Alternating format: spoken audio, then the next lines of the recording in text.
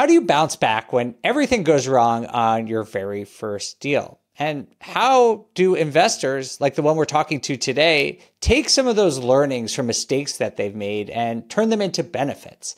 Today, we have a guest on who stumbled onto the most profitable part of her business, which is the rent-to-own strategy, following a couple mistakes she made early in her career.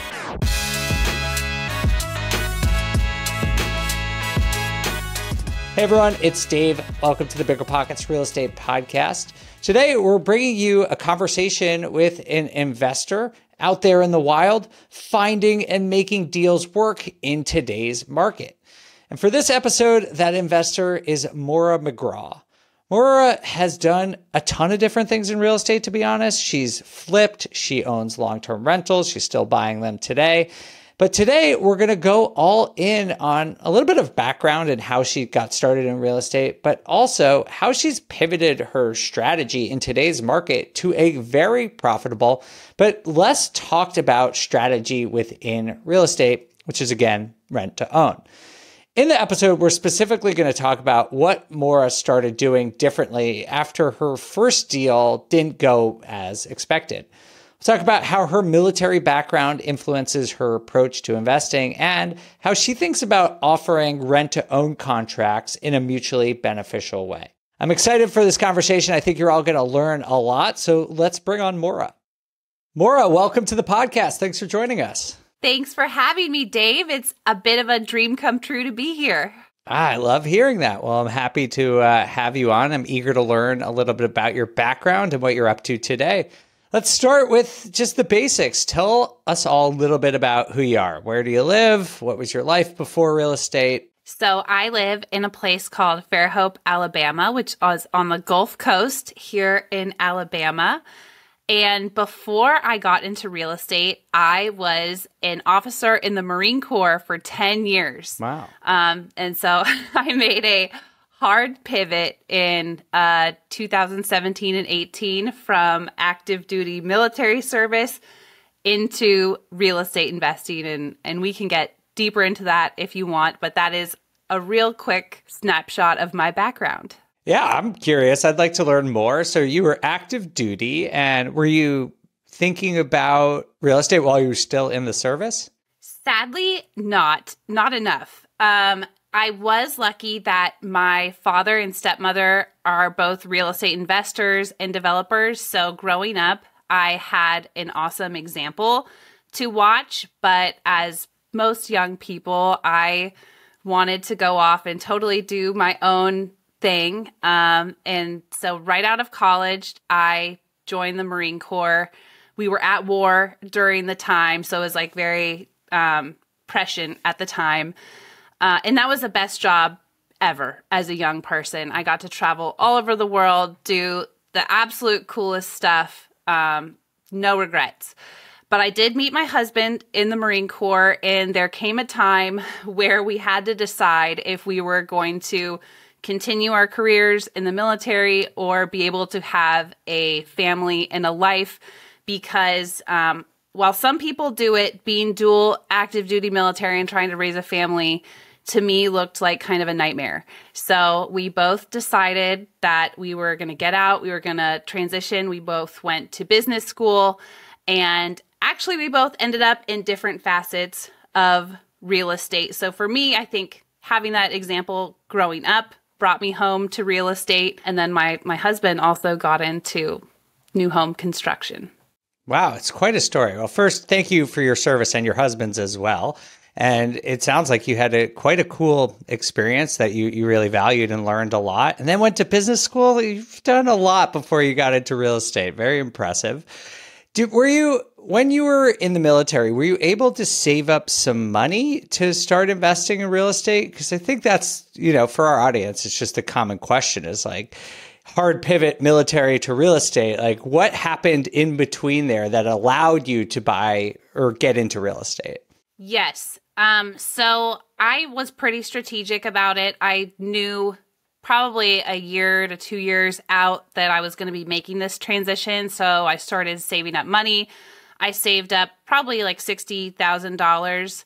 And then also was intentional. I went to Georgetown for graduate school, and they have a real estate specific program. So I studied real estate finance, and that was through the GI Bill, which was amazing. So I was pretty strategic about saving money and knowing that this was the career path I wanted to go on. And yes, saving that money was definitely important for funding my first projects. All right, let's hear about that first project. What was the first thing you did after all of this other life experience that you got?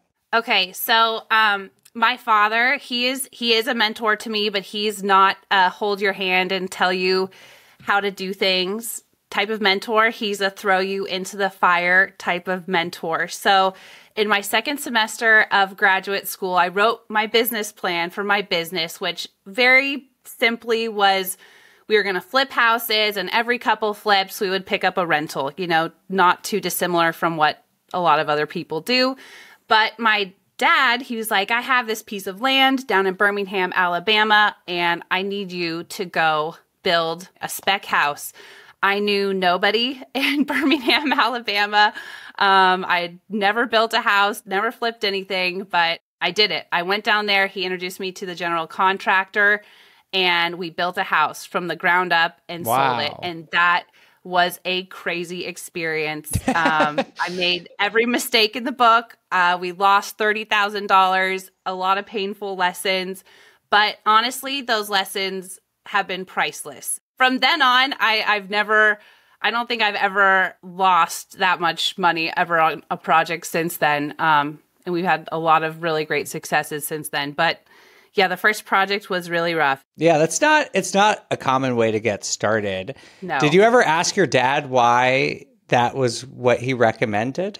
I didn't, but I think that he was wise and knew that I just needed to get started. And he probably knew that doing that would teach me so much about construction. It would force me to learn a lot about construction, force me to make all the connections that I would need to make in the industry, from the contractors to lenders to realtors to property managers to vendors. I think he probably just knew that, yes, it was going to be a challenge, but he always believed I could do it. In hindsight, maybe. I don't know if he thinks it was the best decision or not, but I think he just knew it's going to be a hard but fast way to really learn a lot. Well, it sounds like he was right that you learned a lot. Can you tell us maybe one of the top lessons that you took away from that challenging but informative experience? Market analysis. I didn't do the correct type of market analysis going into the project so we had a piece of raw land in this area of Birmingham, and what I should have done is I should have got with some local realtors and done some good analysis of the right product, the right level of finishes, the right price point going into the project.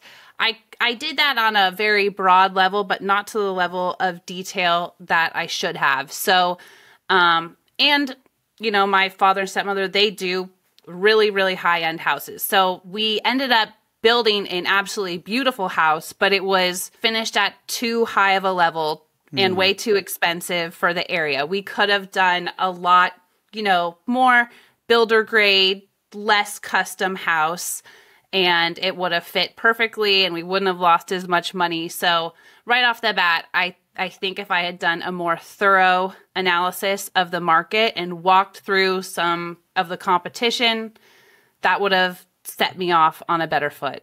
It's a great lesson, Maura. It's one I've definitely learned personally, and I know a lot of people do as well, is you want to create something of true value, but you need to make sure that there's product market fit.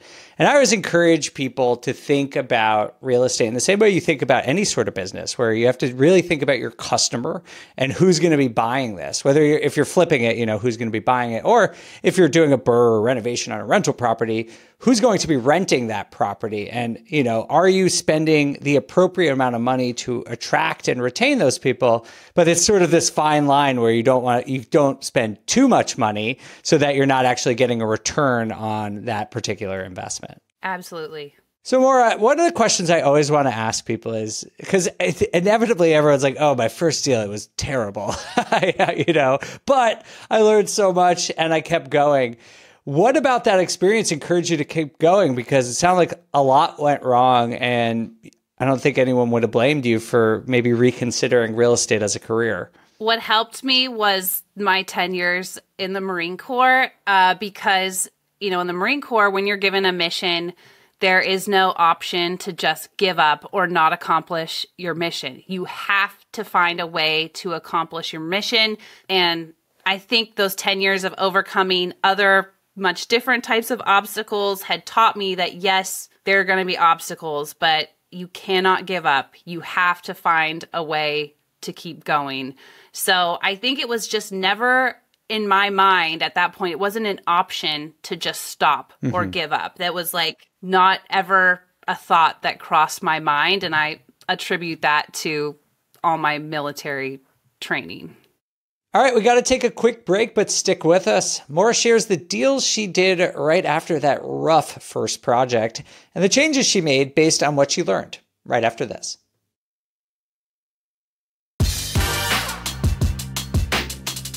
Hey investors, welcome back to the BiggerPockets Real Estate Podcast. I'm here with investor Maura McGraw.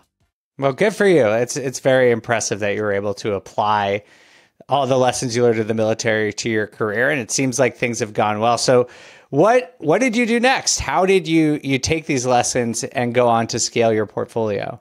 So after that, we did 2 flips, and after, blowing our timeline and budget on the first project, we were super conservative on the budget and timeline for the next projects, and they went relatively smoothly. Ooh. We came in under budget and under timeline on the next 2 flips, which thank God, that gave me a little bit of confidence that I wasn't going to be a total failure in this industry. And I was able to have a private investor on those projects. Everybody was able to exceed their projected returns. And we were able to make enough money to buy our first rental property. So finally, the business plan proof of concept started to get rolling at that point. So was the main difference that you were able to keep the project in better scope and sort of control costs? Yes. I learned my lesson about market analysis. I did a much better job selecting a property, making sure that we were very thorough and very conservative with budgeting and making sure we had our material list down. We were just very careful and put in a lot of cushion into both the budget and the timeline so that we would meet it, and we ended up exceeding it. So that was a good application of some of the lessons I learned on the first one. Can you tell us just specifically how you did that market analysis? Because I'm sure there's people wondering, trying to avoid some of the mistakes that you made early in your career. What are the sources of that information? And are there any practical tips you have? A really good one is finding a really good realtor. Sometimes you can find this with wholesalers, but I find more that a really good realtor can help you a lot with this. So the first thing I did was determine my budget for the next 2 flips. So finding a house where the median price point met my budget and making sure that there was demand for housing in those areas. So I worked with a couple local realtors to kind of identify some areas that met that criteria.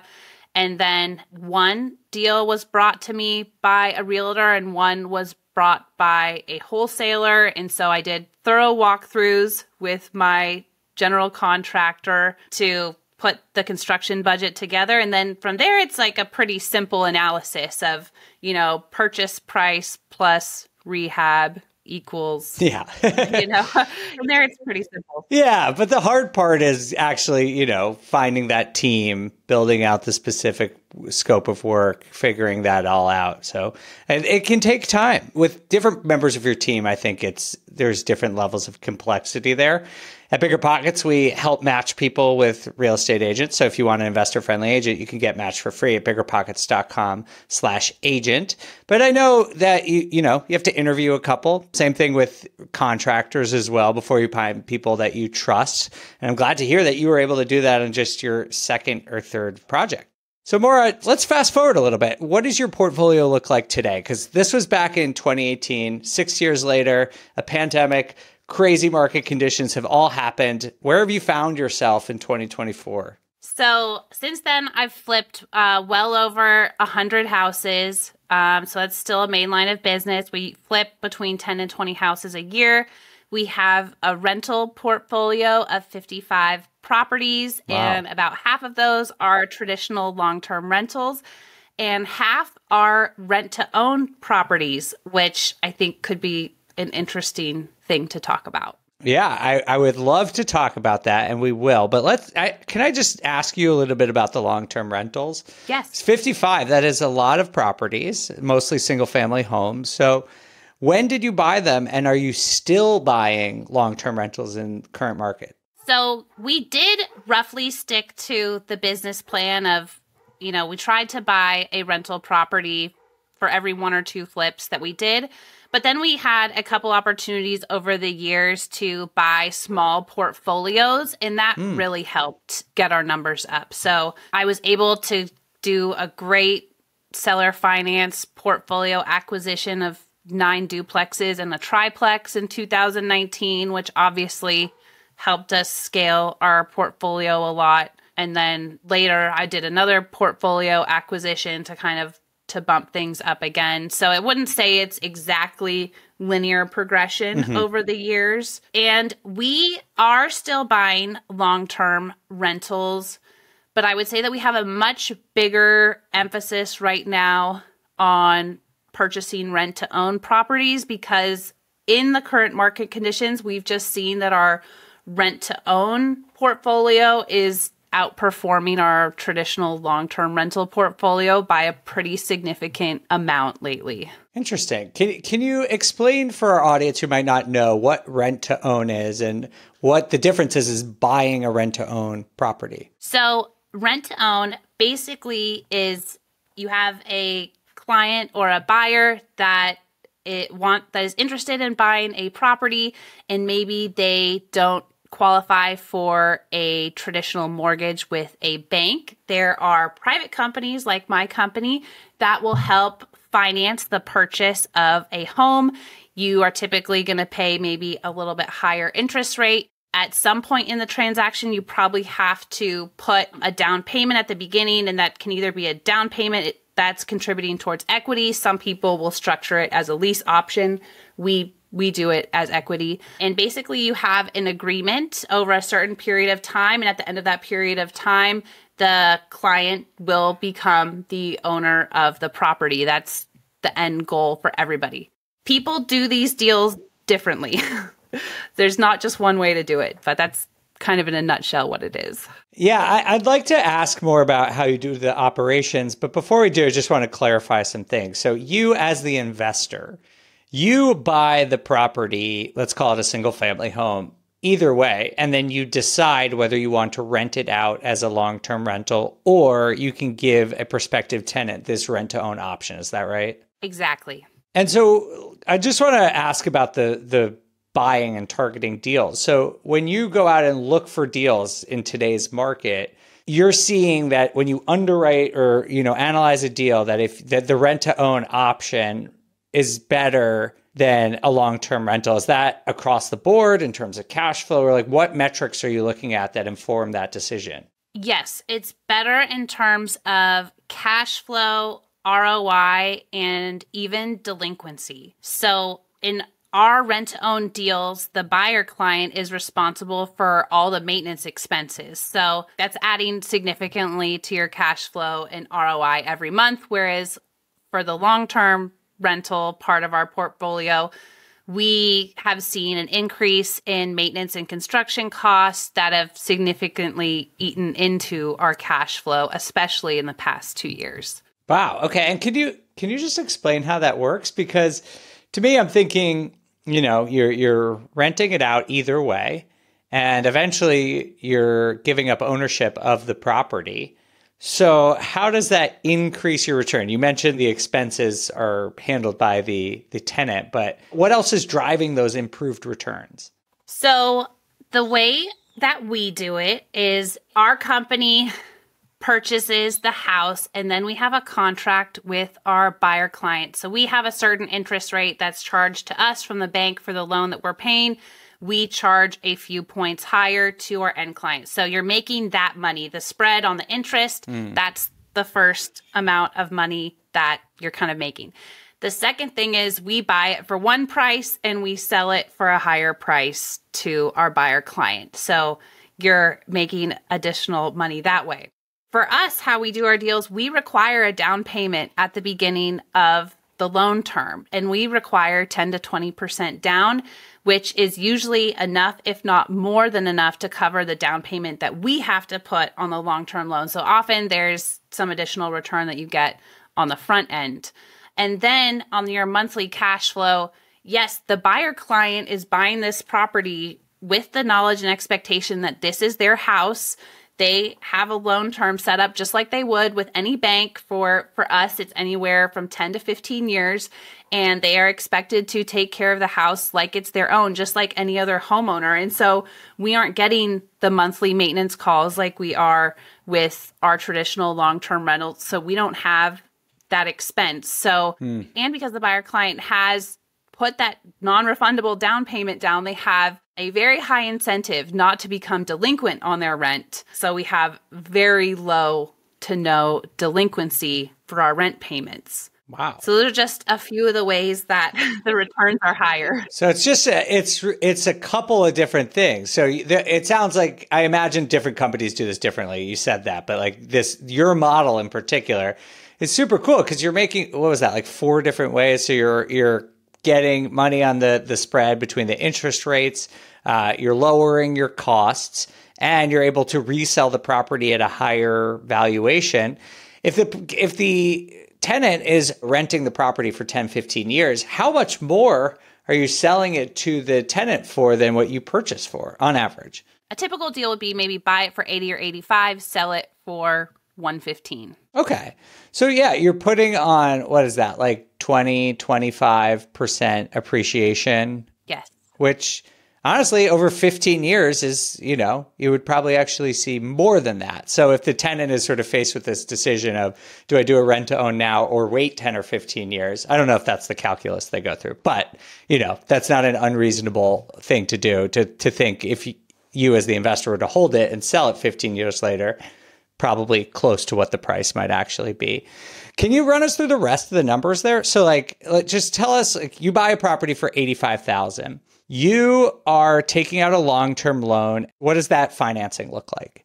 So we work with local portfolio lenders, and they love this program. So it's like a traditional investment property loan. Right now, just like everybody else, we're paying relatively high interest rates in the 7 to 8% range. So we then have to charge our clients, usually in the 10 to 12% range for their interest, but hopefully rates will come down and we will drop that as well. But that's kind of where it is right now. We don't have a million clients. We've done probably about 25 to 30 of these deals. So we work with people on an individual basis, but they usually structure their loans over 10 to 15 years. So we'll just go through kind of a standard amortization chart and talk about their loan payments, which, by the way, do include taxes and insurance. So the tenant pays those? Yes, the tenant pays those as well. Okay. We hold the insurance policy with our company, but their payment covers those expenses also. Wow. So I just want to make sure everyone understands this. So basically what's happening is Maura and her company are buying a property for $85,000. They're getting a traditional mortgage, not a conventional mortgage, but one from a portfolio lender, which just means it's not bundled and resold in the ether of mortgage-backed securities. It's just a lender who offers a loan and then holds on to that loan for the lifetime. And then Maura goes and basically sells this property, or creates a contract to sell the property. And as part of that, a lot of the tenants get a mortgage from Maura at a higher interest rate because Maura needs to compensate for the risk that she's taking. And so there's a spread between the two financing, and that is profit for Maura. So that is the first way she mentioned that she was generating returns from this rent to own strategy. And the second part of this is, if you're unfamiliar, normally during a mortgage, Maura would be paying taxes and insurance if you were doing a long-term rental. But under this model, the tenant is paying for taxes and insurance. So that's going to reduce her expenses on top of reducing the maintenance expenses that she was mentioning earlier. So I just want to make sure everyone fully understands that. And then there's the other benefit that for the way we do it, our company holds the deed to the property until the final payment is made, at which point we transfer the deed to the client. But that whole time, that whole 10 or 15 years, you also get to reap all the tax benefits that you would for a regular long-term rental. Wow.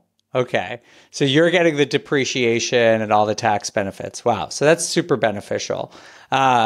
So that's great. Can we talk about a little bit about the tenant side? Because I want to understand why they would want to do this. Because it sounds to me they're paying, a 10 to 15-year mortgage is shorter than normal. They're paying a higher interest rate. They're paying taxes and insurance. Where does the payment come out? Is it more than it would be if they were just renting? I'm looking at a traditional deal over here. I would say their usual monthly payments are in the range of $1,200 to $1,500. Okay. That would be a typical range for us. But your question about who our clients are is a really good question. We have a very niche target client. We cater kind of specifically to the Hispanic community in Birmingham, Alabama. And this happened really organically. As I mentioned, we were flipping houses and doing construction. So we had a couple Hispanic crews and they knew we were in real estate. And so a couple of years ago, a couple of them approached us about helping finance the purchase of their homes. And so we did it. These guys were great guys and we worked with them for a long time. So we did that for them. And then the word slowly started to get out that our company did this and could help, members of the Hispanic community purchase a home, even though that was not like a formalized line of business for us at all. But we started to get more calls and realized that there was a demand for this, especially within this niche population in our market. I mean, you kind of alluded to it. Yes, our clients are definitely paying a premium. So the obvious question is, why would they want to do this? Well, for the majority of our clients, they don't qualify for a traditional mortgage, and there's a lot of barriers to them to working with a traditional lender. The first one being a language barrier. So we have 4 members of our team are bilingual. They speak fluent English and Spanish. Not me, my Spanish is not very good, but we have 4 team members that speak fluent English and Spanish. All of our contracts are written in both English and Spanish, and someone is holding your hand and walking you through this whole process. And then there's other reasons. A lot of them are contractors, or maybe they do cash businesses, or they're individual business owners, so they might not qualify for a traditional mortgage. Some of them are just they're just not trusting of banks, or they're worried about the, legality of certain family members. There's all sorts of reasons that they don't want to work with a traditional bank. They want to work with a small company like ours. And also trust is pretty important in this community, like knowing that they can trust us, that we are going to do what we say we're going to do, live up to our side of the bargain. That trust has been built slowly over the past few years. So those are just a couple reasons that our clients like to work with us.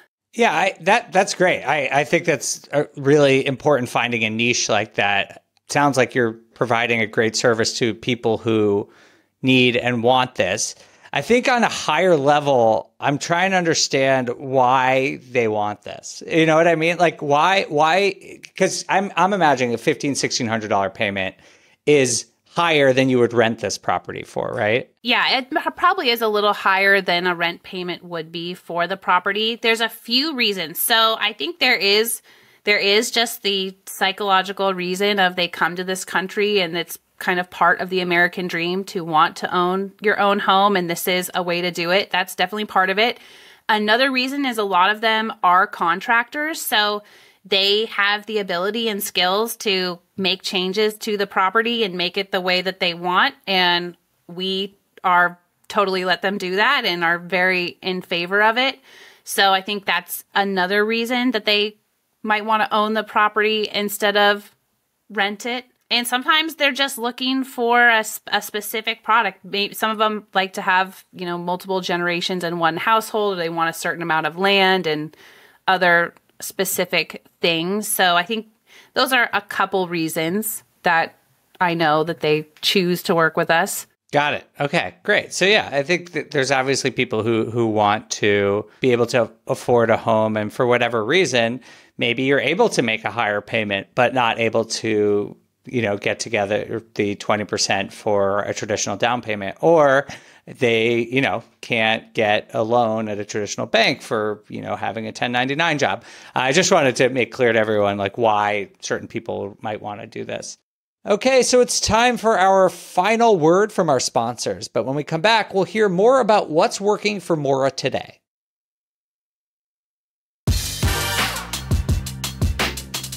Welcome back to the show. Let's jump back in. Now, Maura, I have never done rent to own, but I've encountered it quite a few times. And there is this stigma about it that I want to ask you about.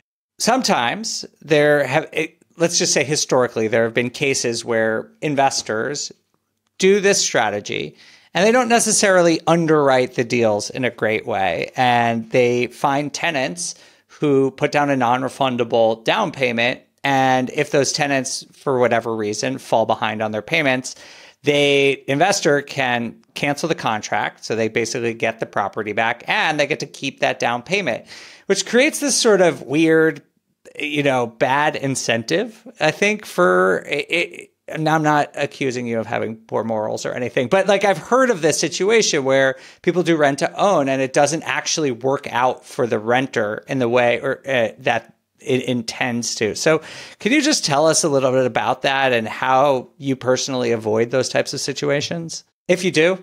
Yes, I think that's a great question. So I think maybe the first part of my answer would be that real estate is a very small business. So if you do business in a bad way, you have a bad reputation, that will get out there. And what may work for a short-term gain usually will not work for long-term success. So I think that has certainly happened where there's kind of predatory business practices that are aimed to take advantage of people.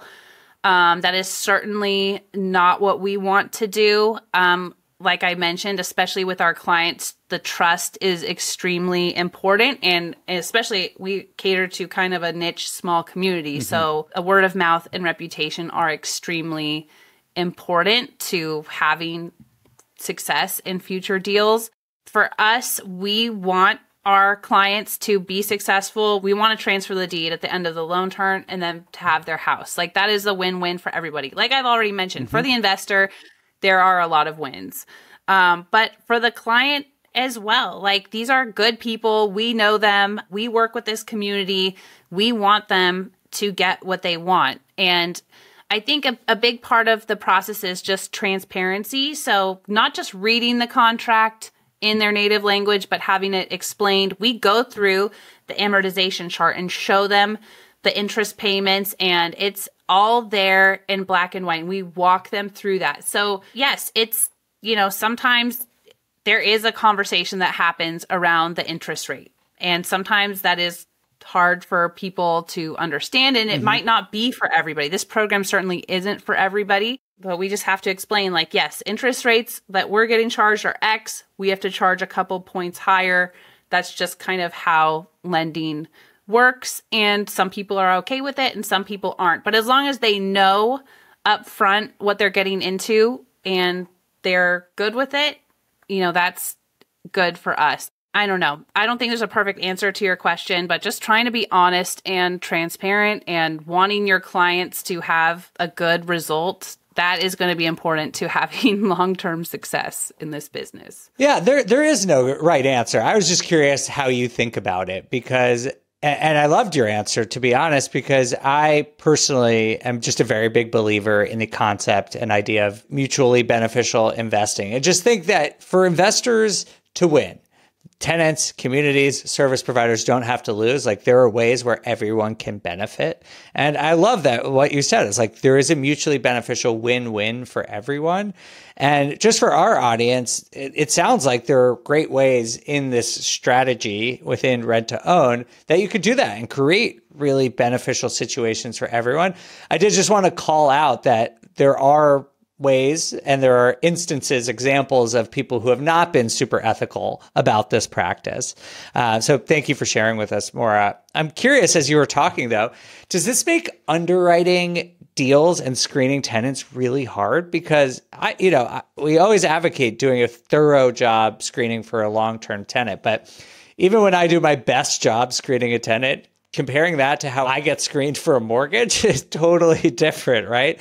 So how intensive is your screening process?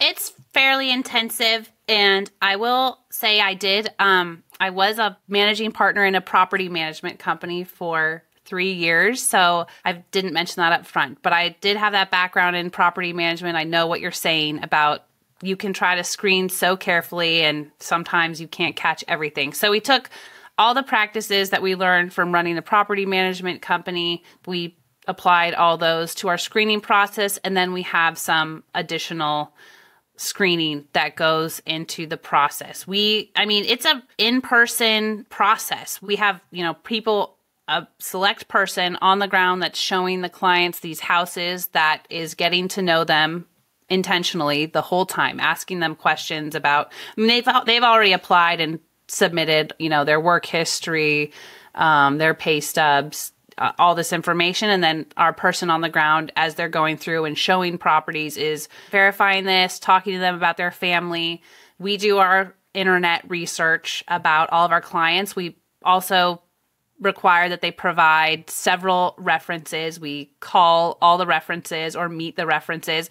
And usually these people are referred to us from a network that we've created in the community now. So if they're getting referred to us, it's from someone we already know or work with, which helps a lot. Yeah. So we do, yes, have a pretty rigorous screening process. All that being said, though, there is no perfect screening process. But I think also the way we structure our deals is very helpful. When they're putting down a significant down payment, they have a significant downside, if they fall delinquent on their rent payments. So that really helps with keeping everybody in line. Yeah, it sounds like a great process and totally agree about referrals. It's such a great way, whether it's long-term rentals, buy down, whatever. That's just a great way to build your business relationships. Do you have any delinquencies? You've done this, said about 20 times now. We don't have any delinquencies. We did have one deportation. Oh, wow. So we did have someone get deported. So then we had to go through the whole legal kind of foreclosure process. It was relatively quick because the property was abandoned. And so from an investment perspective, that deal still ended up being a win. Obviously, it's out of your control. Yeah. Yeah, it's out of my control. That's been our only real delinquency so far in about 25 deals. That's impressive. The screening process seems to be working well for you. Yes. That's great.